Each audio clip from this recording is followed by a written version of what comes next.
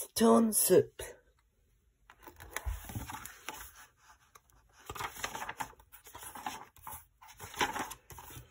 The soldiers trudged down low in a strange country. They were on their way home from the wars. Besides being tired, they were hungry. In fact, they had eaten nothing for 2 days. "How I would like a good dinner tonight," said the first. "And a bed to sleep in," said the second. "But all that is impossible," said the third. "We must march on." On they marched. Suddenly, ahead of them, they saw the light of a village. "Maybe we'll find a bite to eat there," said the first. "And a loft to sleep in," said the second. "No harm in asking," said the third. Now the peasants of the place feared strangers.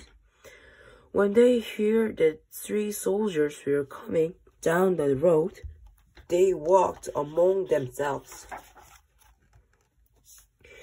"Here come 3 soldiers. Soldiers are always hungry, but we have little enough for ourselves." And they hurried to hide their food. They pushed sacks of barley under the hay in the loft. They lowered buckets of milk down the wells. They spread old quilts over the carrot beans. They hid their cabbage and potatoes under the bed. They hung their meat in the cellars. They hid all they had to eat. Then they waited. The soldiers stopped first at the house of Par and Pancozy. "Good evening to you," they said. "Could you spare a bit of food for 3 hungry soldiers? We have had no food for ourselves for 3 days," said Paul. Pancozy made a sad face. "It has been a poor harvest." The 3 soldiers went on to the house of Albert and Louise. "Could you spare a bit of food, and have you some corner where we could sleep for the night?" "Oh no," said Albert.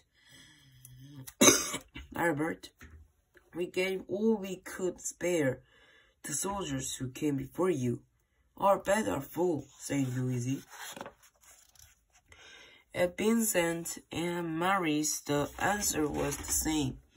It had been a poor harvest, and all the grain must be kept for seed. So it went all through the village. Not a peasant had any food to give away. They all had good reason. One family has used the grain for feed. Another had an old sick father to care for. All had too many mouths to fill. The villagers stood in the street and sighed. They looked as hungry as they could. The 3 soldiers liked to talk together. Then the first soldier called out, "Good people," the peasant drew near. "We are 3 hungry soldiers in the strange land. We have asked you for food, and you have no food." "Well, then we'll have to make stone soup." The peasant stared. "Stone soup? That would be something to know about." "First, we'll need a large iron pot," the soldier said. The peasants brought the largest pot they could find. "How else to cook enough?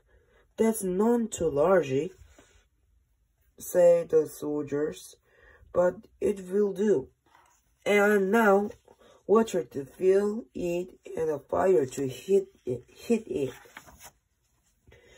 It took many buckets of water to fill a pot. A fire was built on the village square and the pot was set to boil. And now, if you please, 3 round smooth stones.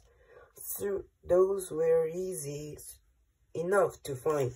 The peasants' eyes closed around as they watched the soldiers drop the stone into the pot.